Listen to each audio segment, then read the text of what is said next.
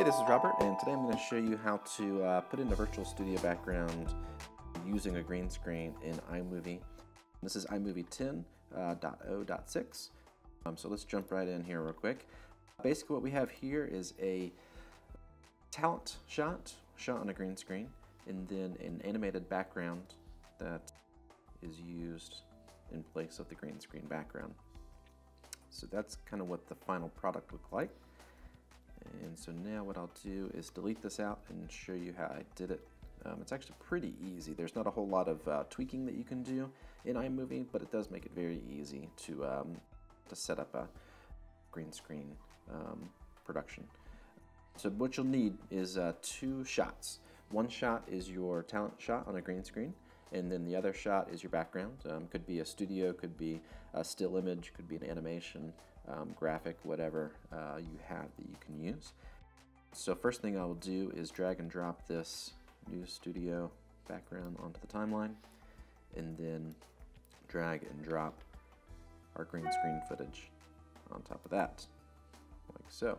And there's some emails coming in. And so now, if we go back to the timeline, you can see our talent on a green screen. And so what we need to do is remove the green screen in the background so that we can see the virtual studio underneath. And the way we'll do that is to select our green screen clip right here, come up to the video and overlay settings, you click that, and then you click the drop down where it says cutaway, and you choose green/blue screen. When you do that, iMovie will detect if it's a green screen or a blue screen, and then give you a few other options that you can use to kind of dial in your green screen key. The main one here is softness. This one allows you to kind of change the amount of softness that is around the key on your subject. You can also see that if you go too far, you'll get a little bit of transparency in with your subject, and so you kind of have to adjust that a little bit. You also have a crop tool, which allows you to just do a rough crop around your subject. So it's just a 4-point crop. And then you also have a eraser, which if you have additional shadows in your green screen or blue screen, if you have any kind of hot spots or dark spots that you need to clean up from the key, then that allows you to do that.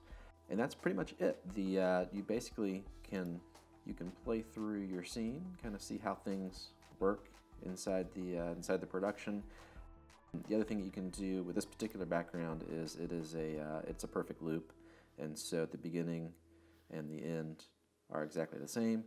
And so if you need to extend it, it's 25 seconds long here, but if you need to extend it for, let's say, 5 minutes, 10 minutes, 20 minutes, then you can copy and paste the background for as many times as you need in your scene. If I zoom out here on the timeline,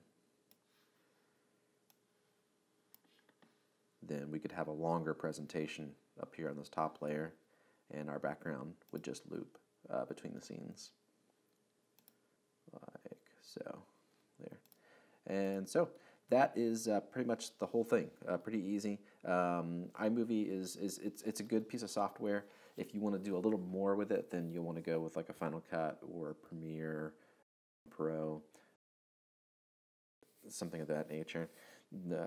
iMovie is great for kind of starting out. It's great for learning and figure things out. You're just a little bit limited based on the number of layers that you can have in your scene and that sort of thing. So hope you enjoyed watching this. Thanks for watching. I'll put a link in the description with we actually make these backgrounds for green screen productions. So if you're interested, feel free to click the link. Thanks for watching. Bye.